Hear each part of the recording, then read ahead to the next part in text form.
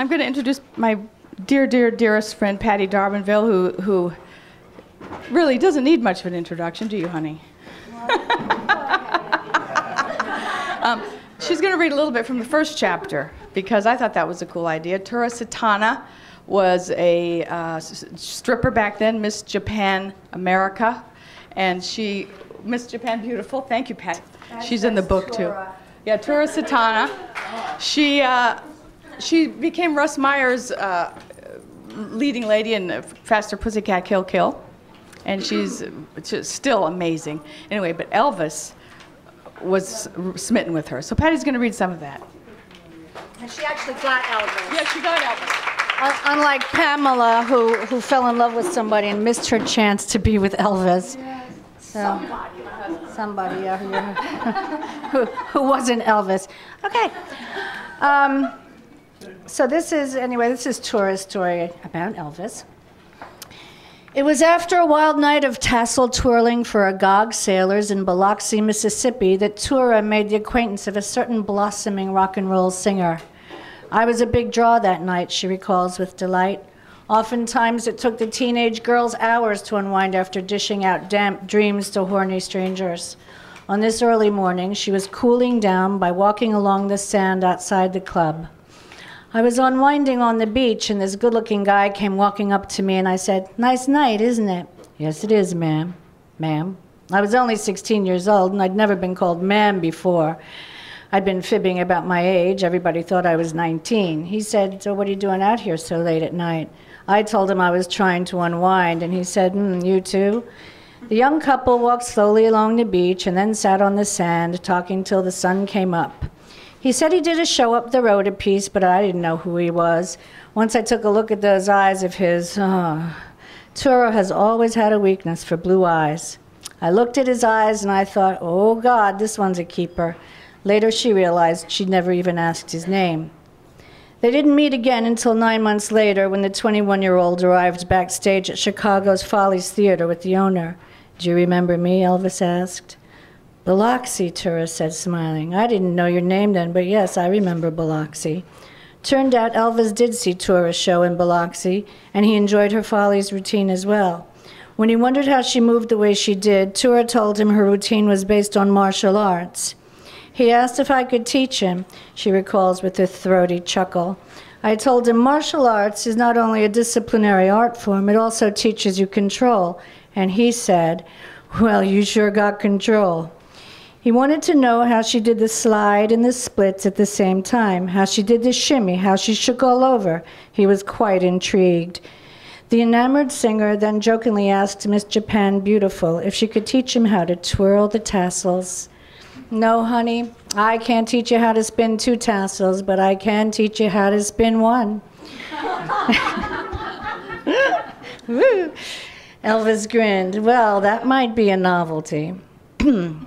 Elvis may have been shaking up the planet, but even back in '56, he had the Colonel's minders watching his every move. Obviously smitten, he wanted to be alone with Tura. He somehow managed to sidestep his 2 furtive sidekicks and take her to breakfast at an all-night diner.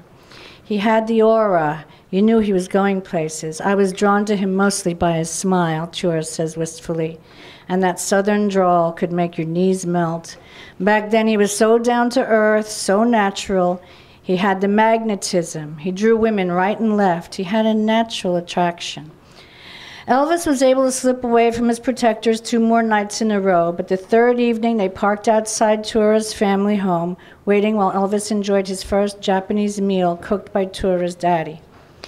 The Colonel and those 2 guys thought that this was the last of it, but anytime he could get away and sneak out of his room, I would meet him at a hotel or at my friend's house.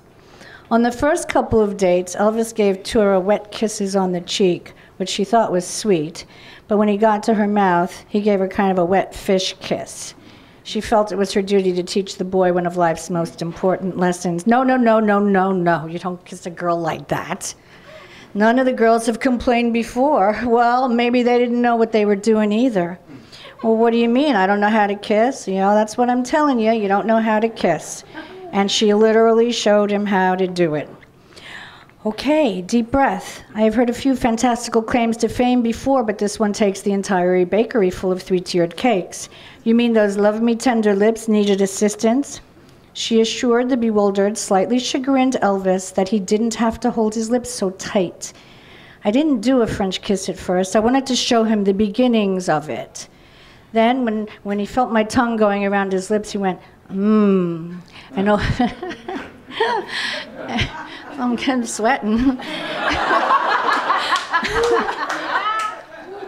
And opened his mouth, and I showed him how to French kiss. Ooh, I like that, and he went on from there. Well, once I showed him the difference between how he was kissing and how I kissed, he said, oh, God, that feels so good. And when I said, yeah, it feels good all over, too, his eyes lit up. Elvis and the exotic dancer began meeting secretly whenever possible. Tura sneaked into his shows and was very pleasantly surprised to see how he had taken her shakes and shimmies and made them his own. It was like Forrest Gump. Oh,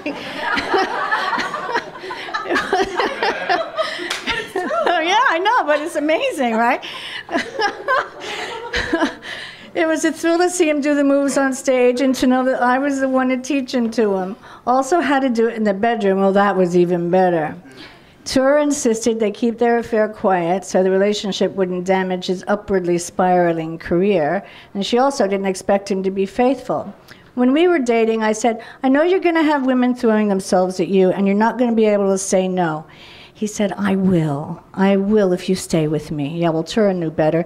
There were guys who would say no and guys who wouldn't, and Elvis didn't know how to say no. He was always afraid of hurting people's feelings. That's why they took advantage of him, especially the Colonel. They walked all over him because he was so giving. He was a down-home country boy who loved his mama. Tura leans into me conspiratorially, about to divulge some classified info. He didn't have too much respect for his papa, not until he got older, because his papa was a player, and Elvis knew his papa was cheating on his mama. He didn't like that one bit. Tura had already lived an unusually untamed life for one so young. She was a spicy, seasoned doll with all the finesse that comes with life experience. Her offbeat relationship with the king gathered erotic steam as she continued to play the role of capricious muse to the unpolished southern boy. When we first started out, he was kind of like, wham, bam, thank you, ma'am, until I showed him what to do. Eventually, he became much more sophisticated. Well, does that mean Elvis became a good lover? Yes, it was worth the effort, Tura says, closing her eyes. He was definitely worth the effort.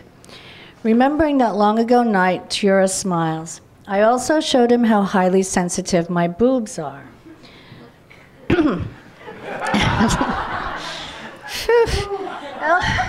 Really, it's hot in here, right? Elvis was becoming passionately adept, but there was one very important amorous pleasure he had yet to experience. 4 or 5 nights later, I showed him how to give head.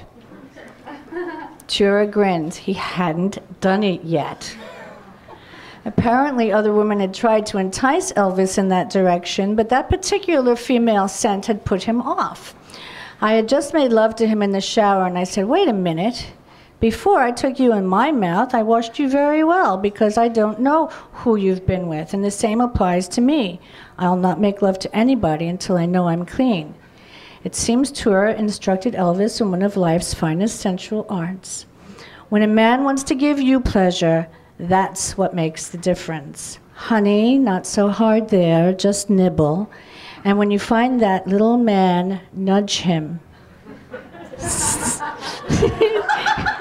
Several times.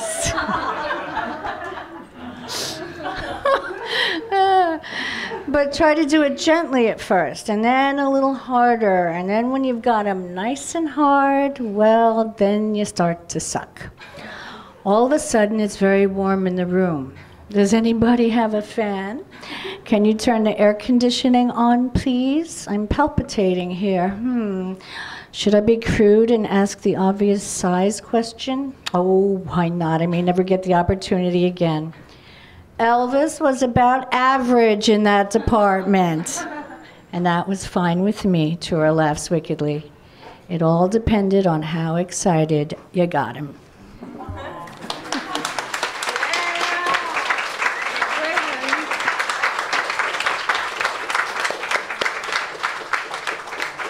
Very beautiful reading of that.